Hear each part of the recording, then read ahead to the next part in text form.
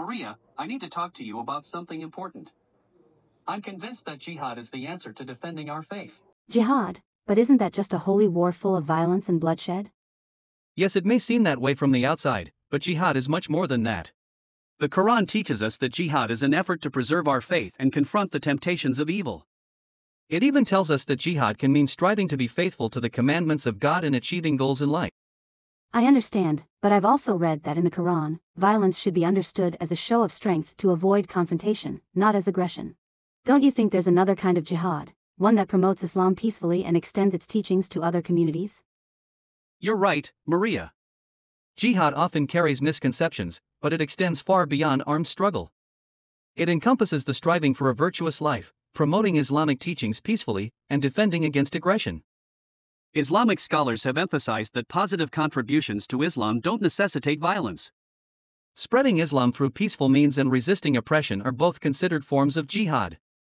What about those who say Islam is spread by sword? This is a misconception. The Quran states, "Let there be no compulsion in religion, truth stands out clear from error." Present realities and historical evidence dispel this misconception. There are 14 million Coptic Christians in the Arab world who have maintained their faith for generations. Muslims ruled Spain for 800 years without forceful conversions. Islam has spread to many regions without military force, like Indonesia, Malaysia, and East Africa. Indonesia, the world's most populous Muslim nation, is a historical example of this spread. Muslim merchants introduced Islam gradually through trade, exemplifying Islamic values through business practices. I see. So jihad is a struggle or effort to live out the Muslim faith as well as possible, and it's more about defending the faith against those who seek to distort it or prevent its practice rather than aggression or violence. This reminds me of some passages in the Old Testament where there's a focus on defending faith and combating evil. For example, in Deuteronomy 17 verses 2 to 5 it describes the punishment for those who engage in idolatry, a serious offense against the covenant with God.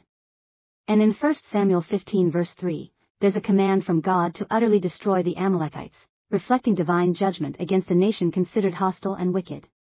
But at the same time, like the Quran, it has to do with the truth of the beliefs and the worshipping on the one and only God of each religion. I see what you mean.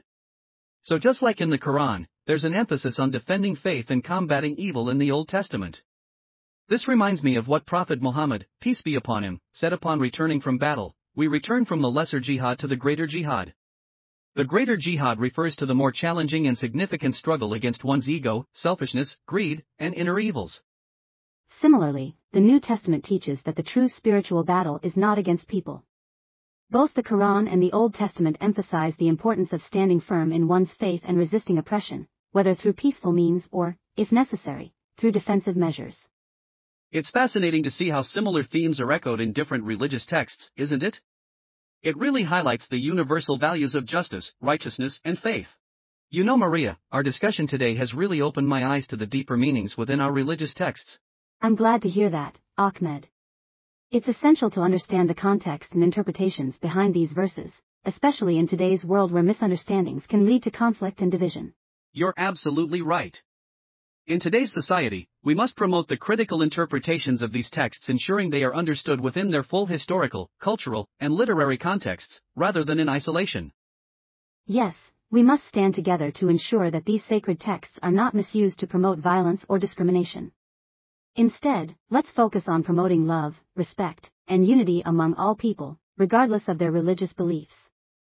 This aligns with the URI preamble, which states, "We unite to build cultures of peace and justice."